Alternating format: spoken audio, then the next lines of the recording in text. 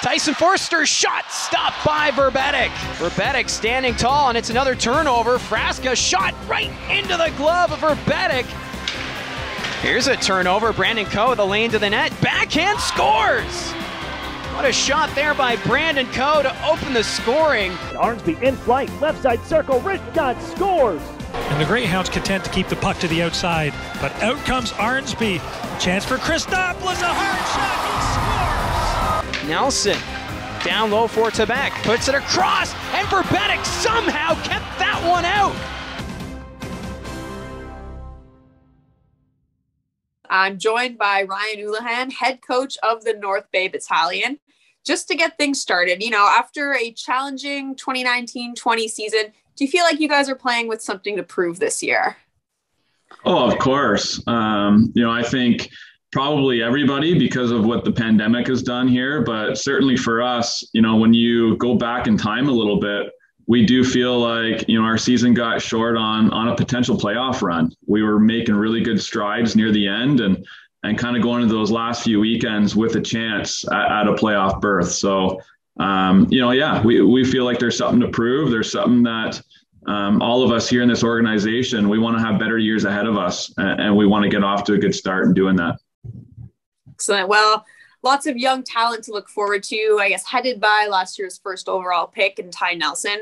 What has impressed you most about the younger guys, especially in this, this unique season where maybe you haven't had the chance to see everyone play as much as you'd like? I think what has been unanimous with that younger group coming in is the level of work ethic that these guys have had. Maybe that's a little bit, again, with missing a season and nobody's taken the game of hockey for granted anymore, but certainly so far early on, we've been able to push these guys and they've wanted more and more and more.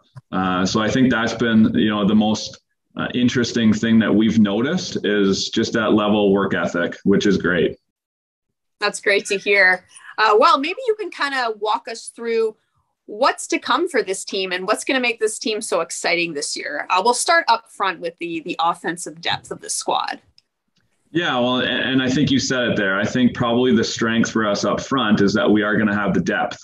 I think we're going to be able to play with pace. I think we're going to have all lines kind of going and being able to contribute. So that's going to allow us to play an aggressive style. I think there's some guys that are going to need some breakout seasons in terms of, getting the offense rolling. Again, and that's going to be around the league because we just didn't see that happen last year. So there's going to be guys I think that are going to surprise.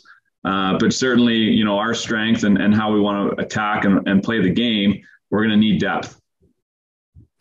Are you able to kind of walk us through some of those exciting players to watch up front this year? Sure. Yeah. Well, I think first and foremost, it's going to be guys like Kyle Jackson, that can make those big steps up front. Liam Arnsby, Alex Christopoulos, who, if you go back a couple of years ago, was really on a scoring streak, and at 16 years old, really caught on fire. Matvey Petrov coming over from Russia. We've got to see a little bit of him, and he can really shoot a puck and find the back of the net. And then it's just some of the young players as well that I think are going to be ready to play some minutes in terms of Dallin Wakely and Owen Van Steensel. And I really could go on and through the lineup. There's a lot of depth for us and a lot of guys that kind of have different things too, whether they can really shoot a puck, whether they're great on the forecheck. We're not too sure about how the chemistry is looking. We want to get some exhibition games and some games under our belts, but certainly there's some intriguing players up there to watch. All right. So lots of depth up front. Maybe you can speak to the battalion blue line and what's to come there. That's probably been, the biggest area of kind of reconstruction over the last little bit. Simon Rose and Avery Winslow will be veteran players coming back there. But then in terms of some of the young guys you mentioned already, Ty Nelson, Tanias Mathurin, some of those younger players that are going to be able to come in and play big minutes for us right away. So I think that's key. And then again, it's kind of been the theme of our group. We're going to rely on our depth. We're going to rely on everybody being able to play. hopefully having guys fit in different roles, whether you're a penalty killer or a power play guy. We also feel like, we have a good blend of offensive guys and guys that can take care of their own end, and have that kind of, their own end as their priority. So maybe blending those players together will be key. I'm also leaving out Paul Christopoulos, who had a really good 16-year-old year, and I think he's going to be able to make big steps for us as well. All right, and we have recently drafted Montreal Canadiens pick Joe Verbetic in net. How much of a strong player of the team are expecting him to be this season? Yeah, we're excited for that. For sure, Big Joe is going to be somebody that has a mainstay back there in the pipes for us. It really felt kind of awful for him not being able to play last year, in his draft year. And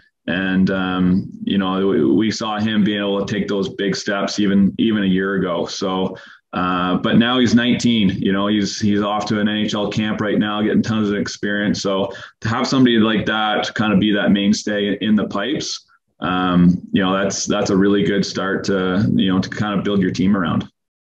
Awesome. So much to look forward to in North Bay, and, first full season as head coach for you. What does the opportunity mean to you as, a former captain with this franchise?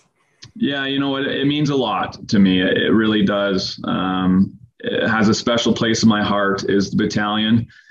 I got to, kind of grow up as a young hockey player, being drafted by the organization, as you mentioned, being able to be a captain, and even all the years as an assistant coach, having tons of success. And I really do feel like I bleed green. I've talked about it a lot, about, the meaning, what it means to me personally about putting the jersey on.